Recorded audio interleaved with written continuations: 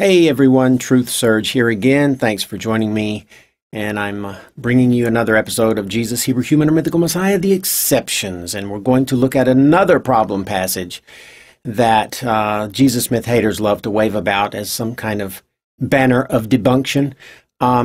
It's 1 Thessalonians 2, verses 15 and 16. And the reason this is problematic is because Paul is blaming the Jews for the death of Jesus. And he's pretty hard on the poor old Jews, saying that they're contrary to all men and contrary to God and so forth and so on. So this is clearly a problem for the Jesus myth theory, because if Paul really believed Jesus was killed by the Jews, well, that's pretty hard to get around as far as Jesus being on earth and corroborating the gospel story. So this will be a little bit more interesting than the previous exceptions we looked at. So that's what we're going to do. And I think I'm going to be able to make a pretty clear-cut case for this not being a problem. But before we look at it, I wanted to touch real briefly on the difference between how I'm looking at the exceptions to the Jesus myth theory, or the problem passages, and the way apologists try to explain away the problems they find in the Bible, and then later say, oh, they're not really problems, and you know how they do. Well, I wanted to touch on that just real briefly because I thought it was important, to put that out and show that there is a difference. Christians want to say it's always a level playing field, and it's not.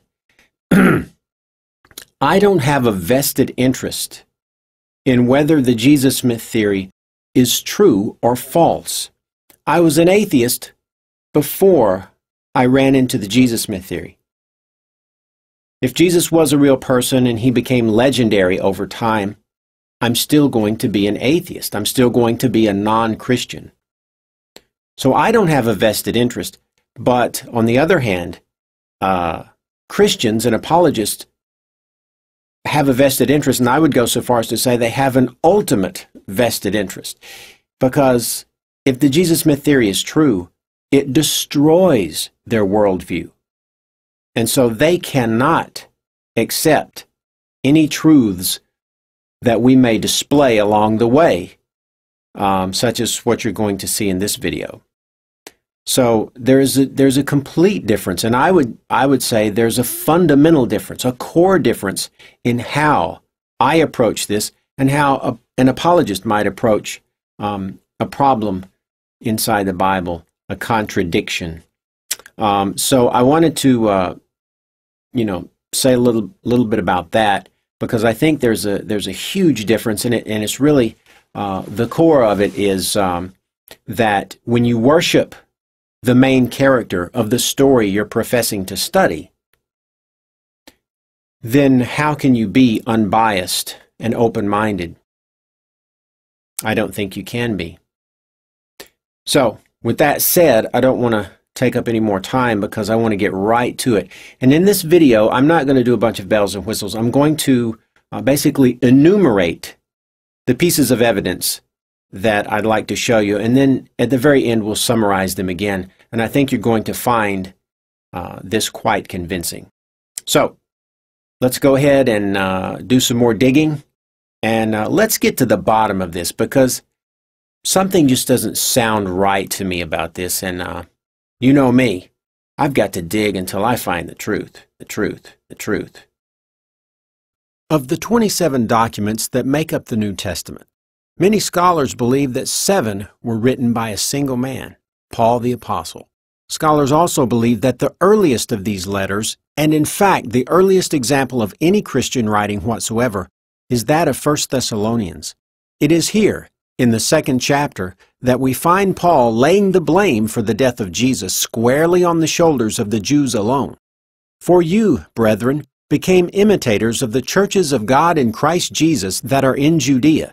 For you also endured the same sufferings at the hands of your own countrymen, even as they did from the Jews, who both killed the Lord Jesus and the prophets, and drove us out.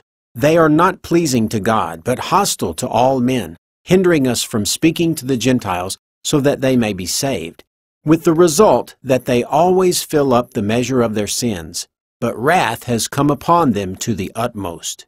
This is highly problematic for the Jesus myth theory, to say the least, but we can solve this problem with a very simple and elegant solution. Paul was not the author. I believe this passage was inserted into a copy of the epistle by a very anti-Semitic Gentile Christian of the Orthodox persuasion. It should be noted, first of all, that all of the copies of 1 Thessalonians in existence do contain the verses in question, but that does not negate any of the evidence I am about to present.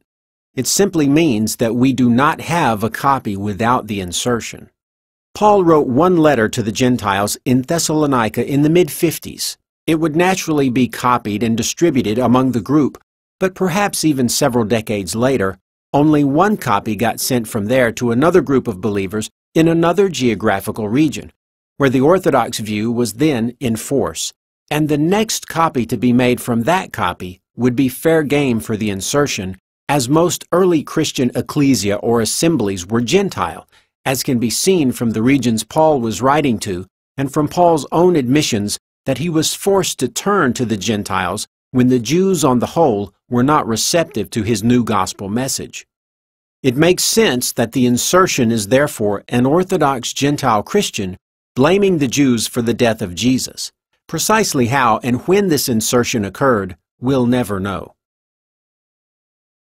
And now for some hardcore evidence that will support the idea that Paul did not write the passage in question. Point number 1. There is a precedent of willful edits and insertions into the New Testament documents. It is a well-known fact that the writings of the New Testament have not only been accidentally altered from the originals, but also been willfully altered as well. There are over 5,000 New Testament manuscripts with a mind-boggling number of variations totaling into the hundreds of thousands. Admittedly, most of them are small variations, misspellings, or at least forgivable mistakes made by amateur scribes, but many are not. Many are the willful alterations of those who either saw a deficiency in the original, which usually itself was only a later copy, or someone who wanted to further their own theological beliefs. But what about these alleged willful insertions into the New Testament manuscripts? Are there any well-known cases that we could quickly put on the table? Yes, more and more scholars are recognizing the inescapable fact that the New Testament has been changed over time, not just in small, unimportant details, but in radical ways that often involve entire accounts being added or even the addition of entire chapters. Bart Ehrman is one such scholar. In his book, Misquoting Jesus, he enumerates seemingly countless cases of alterations, and at the back of the book, he lists his top 10 verses that were never originally part of the New Testament. These verses are some of the most famous of all, and ironically, were never even part of the original documents. They were inserted decades and even sometimes hundreds of years later. It may be instructive at this point to simply examine one case in detail to show why many scholars understand that the New Testament we have today is a patchwork quilt created over thousands of years by thousands of anonymous hands.